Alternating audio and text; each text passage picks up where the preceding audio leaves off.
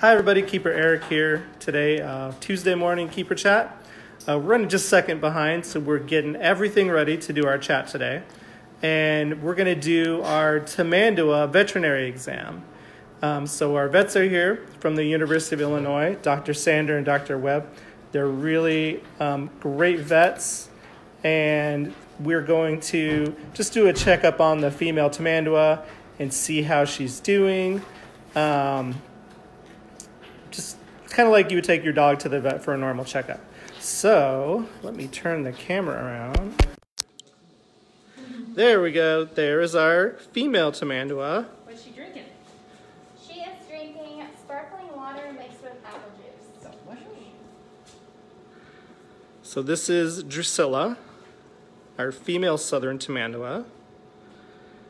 And Tamanduas are a type of anteater.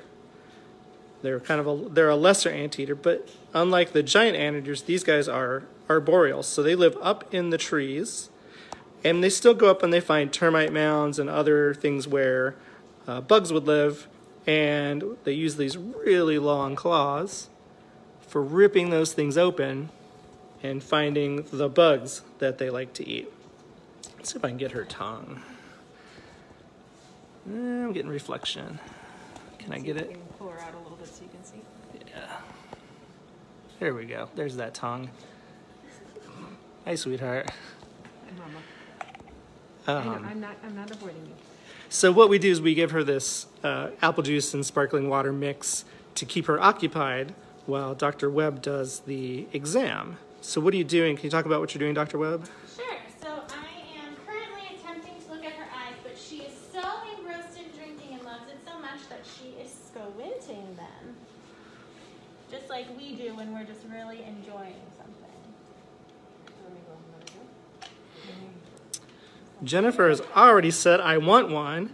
And through the magic of technology, we can bring you the sights and sounds, but we cannot bring you the smell of a Tamandua.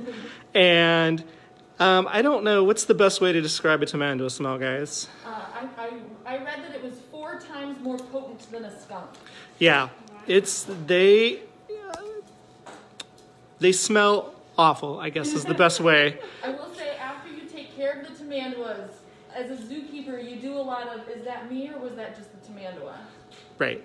The Tamandua has a smell. It's a very strong BO smell. Yes. Right. Urine is very potent.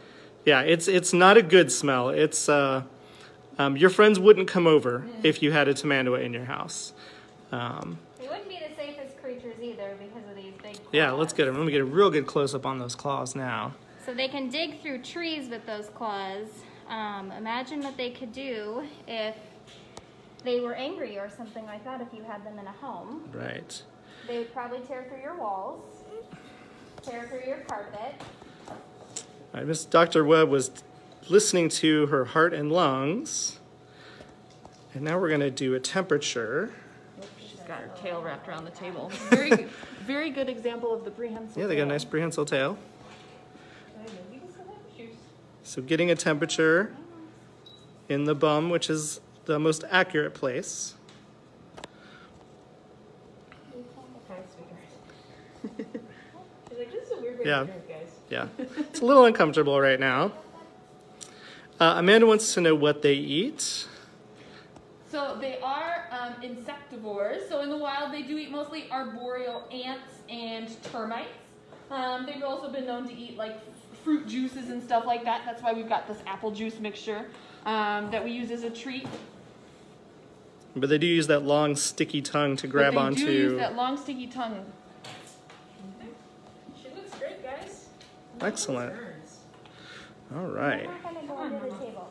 She's like, Nicholas is asking if she's full-grown or juvenile. she is full grown, so I don't think she will grow anymore. We believe she is about 4. 4 years old. Okay. All right. Do we want to take her out for a minute? How Do you cold wanna- is too cold? Oh, I meant just out of the room, not outside.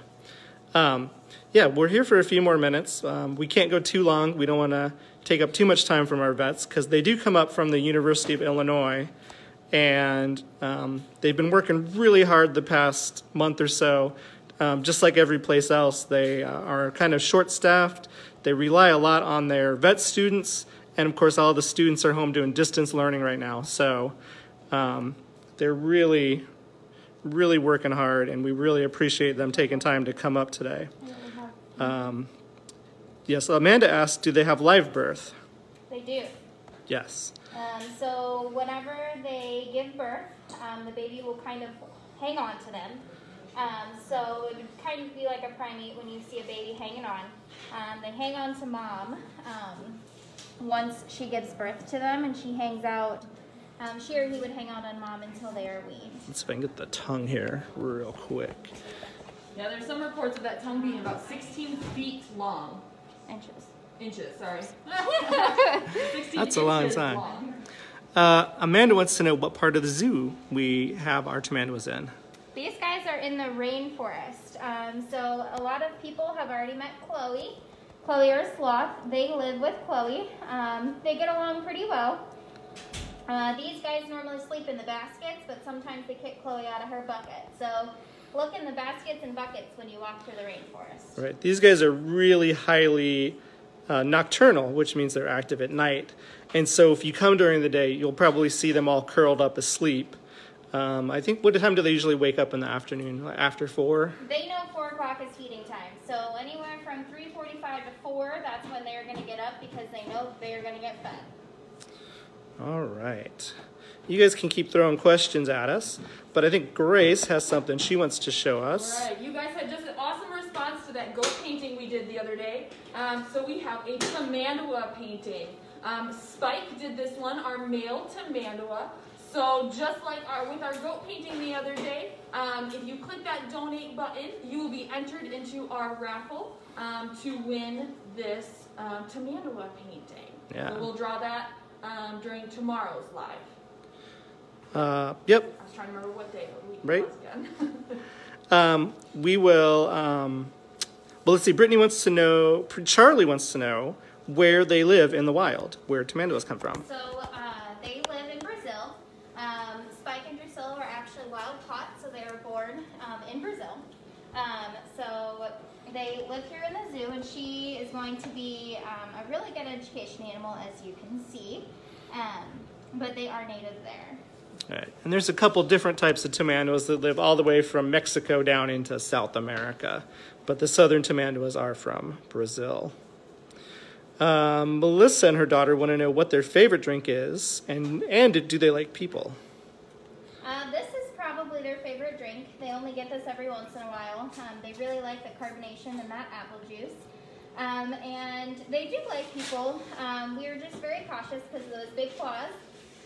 They're very intrigued in what we are doing. So they're very interested in whenever we clean, things like that. So they don't mean to dig at our shoes and things like that, but sometimes they do. So they do like us, and especially whenever they are awake. They'll interact with you through the glass. They'll stand by the glass because that's where they eat. But during the day, I guess you could say that they don't like people. It was very hard to wake Drusilla up this morning. She was very, very sleepy, but she always wakes up whenever we present her favorite drink. Charlie wants to know what they drink in the wild. They would drink water, or they would, with the fruits, as Grace said, they would get fruit juice. So they get supplemented with some type of citrus every single day. So their favorite is grapefruit. So they would, they break that grapefruit open and they dig at all the insides and they drink the juice up off the ground. So I guess grapefruit juice would be another one. I've also seen that they like honey. Yes, They'll they drink love honey. Yeah. honey. Is that called drinking honey? Sure.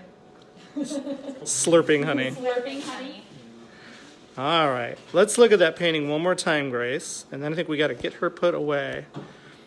So remember, if you donate, everybody who donates, even $1 or $2, we'll put that in a drawing, and then tomorrow, tomorrow's Shannon's Day. Maybe next week. Maybe next week we'll draw for we'll see. We'll keep you updated. We'll put a note at the end of the video here with our deadline. So thank you so much for donating for the goats, and you'll definitely want to win this one because it's really cool. And I'll get another good shot of Drusilla. Tomorrow we'll be back with Miss Shannon. I think we're doing another Xenarthran. We'll talk about Xenarthrans tomorrow. So thanks for showing up, and we'll see you soon.